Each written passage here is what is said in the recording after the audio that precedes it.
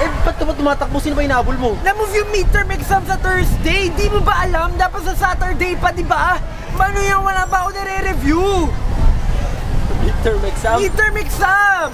Eh, anong subject naman daw? Sa accounting, sa Raulo ka ba? Di mo alam? Sa accounting, mag-review ka na kasi naman sa Thursday. Mag-review ka na. Ako lang ba yung napipressure dito? 7 AM pa tayo pinapapasok ni Sir Thursday. Tapos sa Wednesday night may pupunta ba akong party? Bakit di man lang nila tinanong yun? Di man lang nila kinonsider yung sitwasyon ko? Ang unfair naman nun, paano ako makakapag-review niyan? Eh, alam mo pare, kung nakikinig ka naman sa mga lessons si Sir, wala ka naman dapat ipagpanik eh. Kahit naman di ako mag-review, kaya ko sagutan yung mga exam niya, no? Pero i-text mo na lang si President, sabihin mo naman, convincein niya si Sir na balik na lang sa Saturday yung midterm exam. Eh, bakit wala ka bang load? Eh, ikaw na, malakas ka dun, di ba? Di ba kay friends nun? May iba akong friends, di ko siya friend. Eh, sino-sino naman ba yung mga friends mo? Basta madami, wala kang pakialam dun, no? Sige na, i-text mo na lang ako ha, i-text mo ako ha.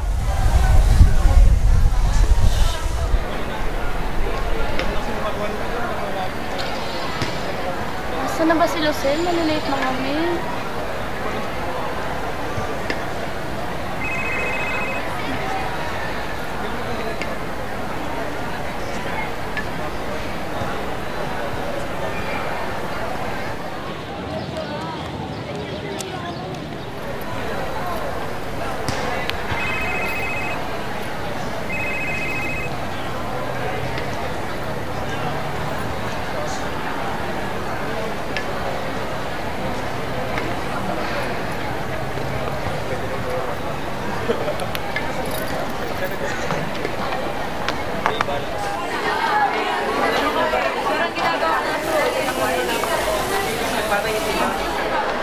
Hi sis!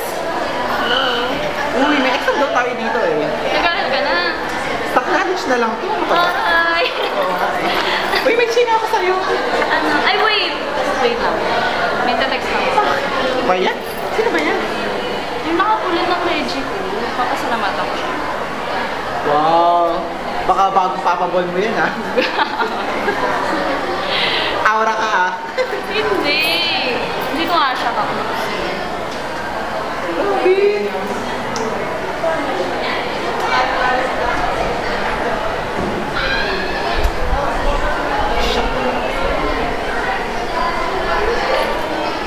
Sino daw ba siya? Vince daw yung pangalan. Sabi ni Lucel.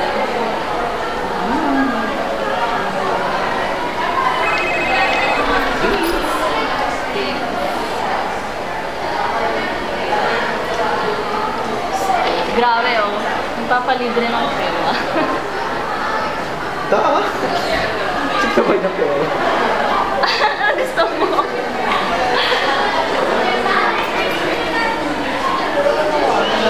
Saan mo dyan? Hindi ako sa'yo. Okay na ba yung pera? Ito na po ate, ang hatid ng Pinas, balitan pero matigas. Sure Jess, thank you so much.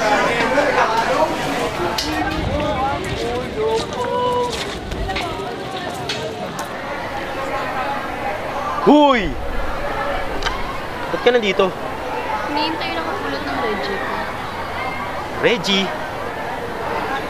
Eh, sino daw? Kilala mo? Vince nga yung pangalan. Pero hindi ko pa namin.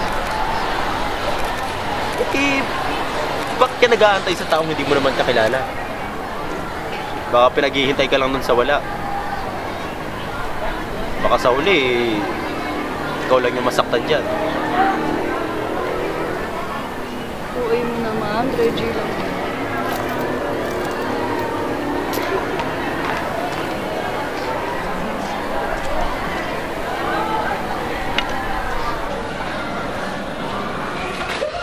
Wash my books!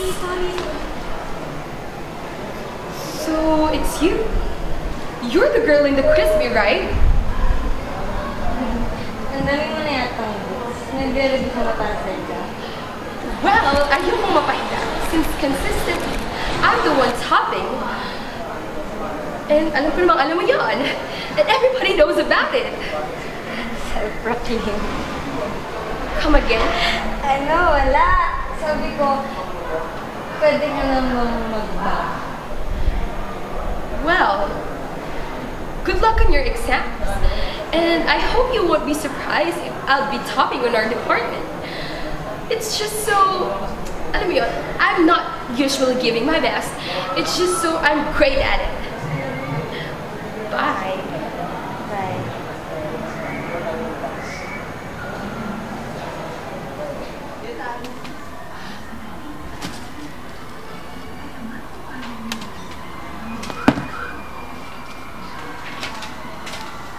Friend, mukha ba akong gutom? Hindi naman. Bakit pinapakain mo ako ng papel mo? Sorry. Hindi ko na. Ano ba kasi to? What's problem? Papatay naman sarili mo, friend. Papatayin ba? Bakit ba? Ipampawala ko nga yan ng stress eh. Iba ka talaga, Joy. Sa liver mo tong pag-solve ng mal problem. Wow, sige. Dahil stress ako, kapisaduhin ko ang periodic table of elements. Sige. Paano ba naman kasi? Nagsimula yung araw ko sa masamang pangitain. Wow! Nakita mo na si kamatayan? Diba ka, friend? Pakaswerte mo. Baliw, hindi naman yun eh. Yan ang tinutukoy mo pangitain. Kasi yung nakalaban ko sa quiz, nakabungguan ko siya kanina. Ikaw ba hindi ba sasama yung araw mo nun? Alam mo, Joy, bagong taon na. So, dapat may mga binabago tayo sa sarili natin, di ba?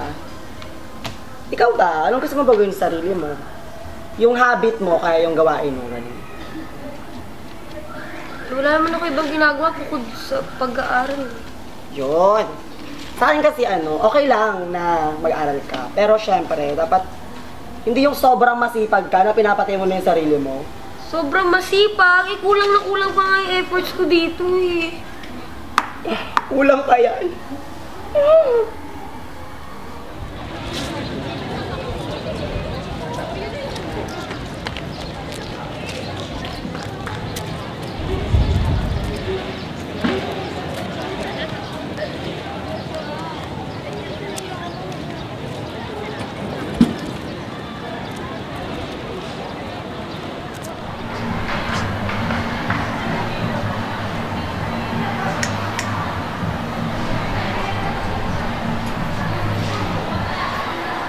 Hoy, Joy!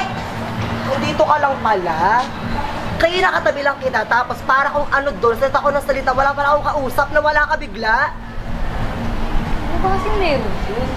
Kanina ang daming tao dun, napakabo na sila eh. Tapos nakita ko pa si Joseph.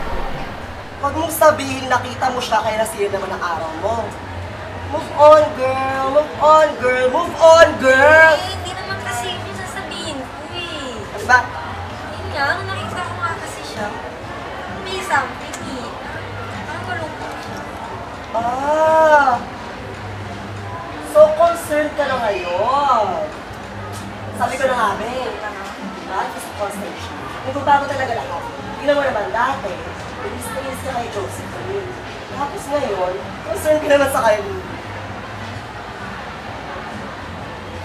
Hula. Minsan, kapag naglalaba ka, madalas, si Joy na kausap ko lang kanina, biglang nawala. Hula.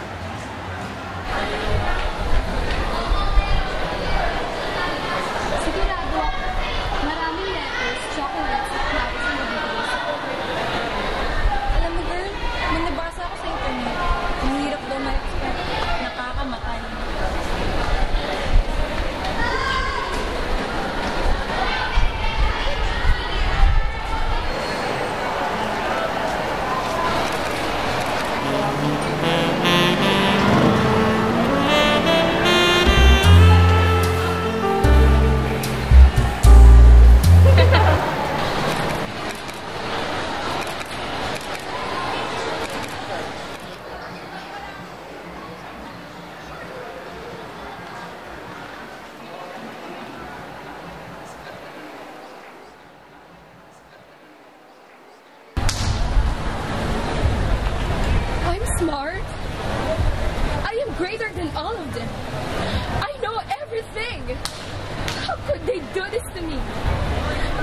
even know about the scientific revolution in the 17th century.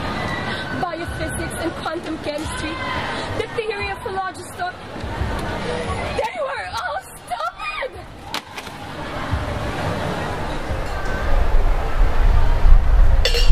You? Who told you to pick up that thing? Buti nga pinulot ko pa eh. Alam mo, okay lang umiyak kaysa naman tigilan mo yung nararamdaman. You mean, you don't know? You're not going to laugh at me? Hindi. Ba't naman kita tatawanan? Tsaka, alam mo, sa totoo lang, naiingit na ako sa'yo eh. Kasi ikaw, tali-talino mo, galing-galing mo. Eh ako, kailangan ko pa ipukpok yung ulo ko para lang may pasok ko lahat ng information dito sa utak ko. Really? You think I am? Of all people I know, I never thought it would be you who would say that to me. You were one of the greatest students I've known. Ano ka ba? You two are smart, competitive, but very jolly. Very unlikely me. Ano ka ba? Maliit na ba?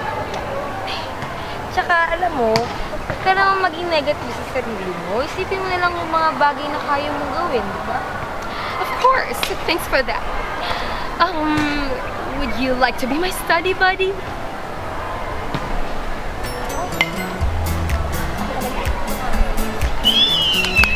Sige, sino ba tatabi sa'yo, di ba? Kung tayo mo, galing-galing mo. Maliit na bagay. Sige na. Ano ba yan? Ano naman?